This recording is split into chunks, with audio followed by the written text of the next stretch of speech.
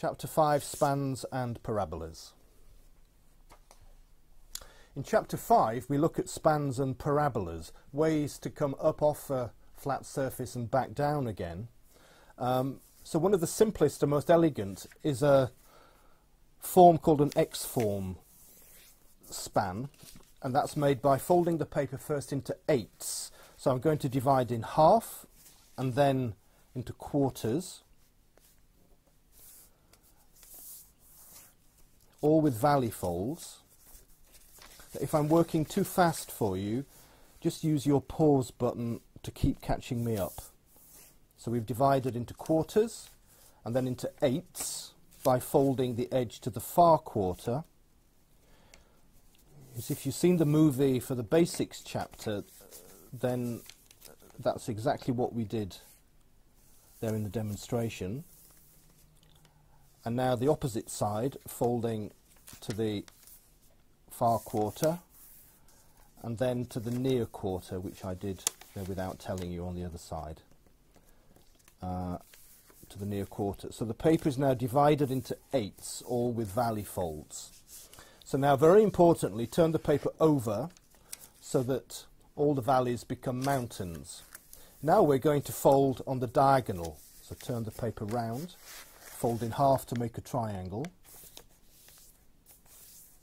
and open, turn the paper, and fold the other diagonal quite carefully. And now to fold the four corners to the centre point of the paper, which is here. So first one, and open, and keep turning the paper, folding the corners quite accurately to the centre.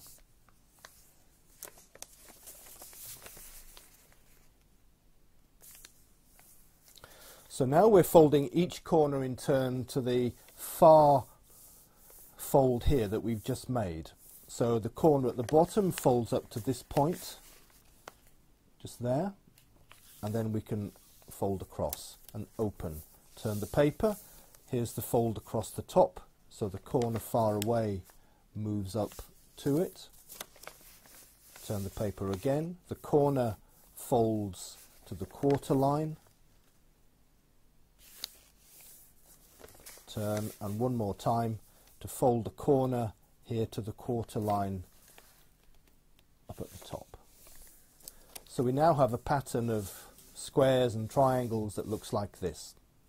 One more fold to make in each corner, and that's by taking the corner to the nearest fold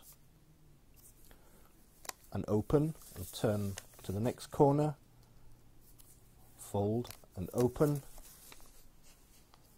and again 3 times, and one more 4 times.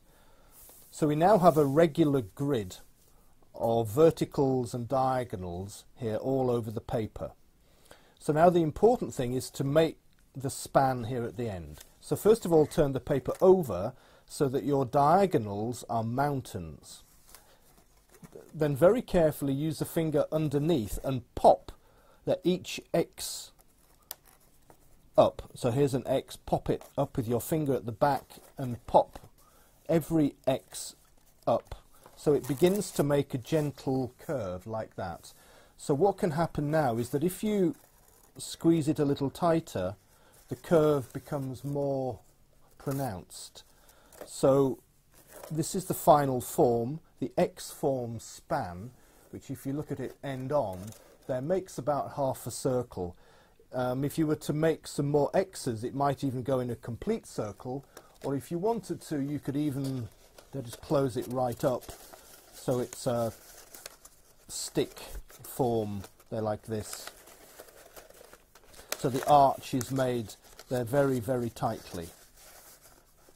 And whichever form you choose is entirely up to you. But the book explains this in some detail, and it also gives many variations for stretching and compressing as well to give different forms of arches.